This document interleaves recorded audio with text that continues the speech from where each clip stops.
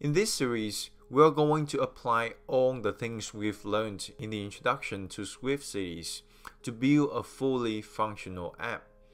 I named this app after my brand called Developer Inspirus. I really think that the work of developers and designers is a work of art, and it deeply inspires people. So in this app, we will try to do something simple yet elegant and motivational. Here's how the app will look like after this series. We will have a background image that changes every time we tap this button called Inspire Me. As the title of the button suggests, we get a new inspirational quote every time we tap the button.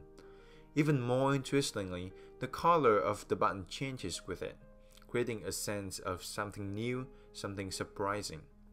This is going to be a great chance for us to apply all the newborn knowledge and immerse ourselves into the world of iOS development.